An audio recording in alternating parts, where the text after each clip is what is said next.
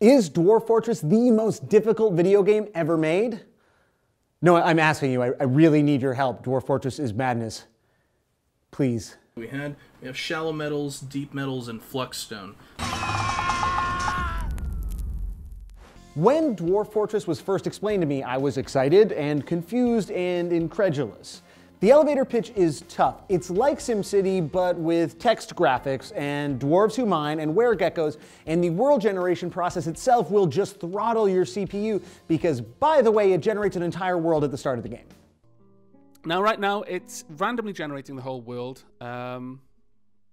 It's listing how many areas have been rejected, and that's where the randomly generated area didn't quite meet the requirements for an area to be valid. So that screen is, for most players, your first experience with Dwarf Fortress. An ASCII world hurtling through time, generating a storied history that you have to read like a book. This shows you how much depth this game goes into. This is all procedurally generated. Nothing of this is standard. Every dwarf in your world has a unique history, likes and dislikes that have real bearing on your success in the game, which, by the way, involves using those dwarves to mine and then defending your fortress from goblins. The spearmen are basically going in there. Everybody's getting killed. Everybody who I've just added is getting killed. Wary Wizard, you've actually you managed to become a wrestler. So you may have noticed something there, which is that video didn't look like the other videos before it, and that's because some people have built graphic packs that you can download and use to better see and understand the game. They're like the glasses in They Live, but for mining and defending a fortress against goblins. What's your problem?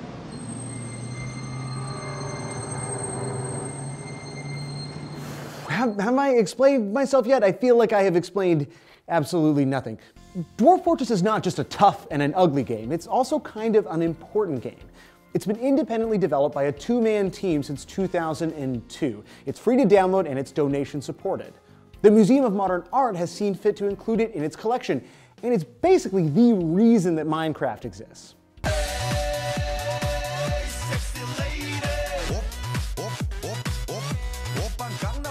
Marcus Pearson has been vocal about the influence of Dwarf Fortress on Minecraft, literally calling it a clone.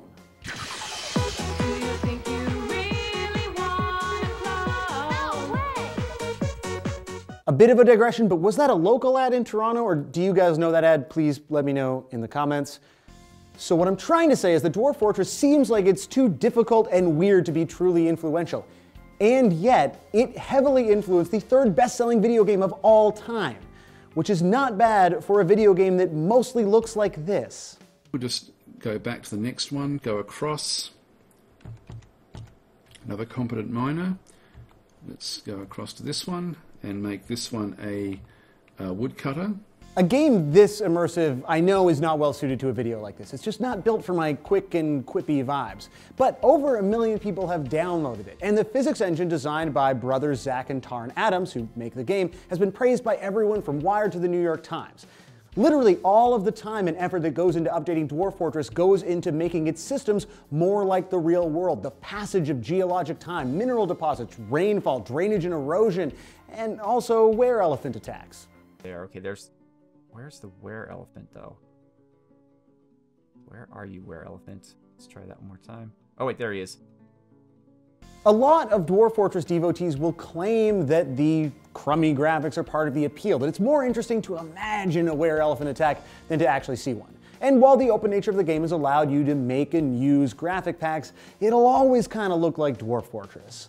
This will not ever be Minecraft. Tools. Here's our Pit of Doom in the unfinished bridge. What do you think? Could Dwarf Fortress ever be popular? Is that even the point? Is it the most complicated game ever? Or what is the most complicated game you've ever played? Let me know in the comments, and I want to give a huge tip of the hat to Reddit user Scrubs2009, who desperately tried to explain this game to me on the This Exists subreddit, going so far as to make a game where I battled some weregeckos. I hope I did okay. Subscribe for new episodes of This Exists every week, and be excellent to each other.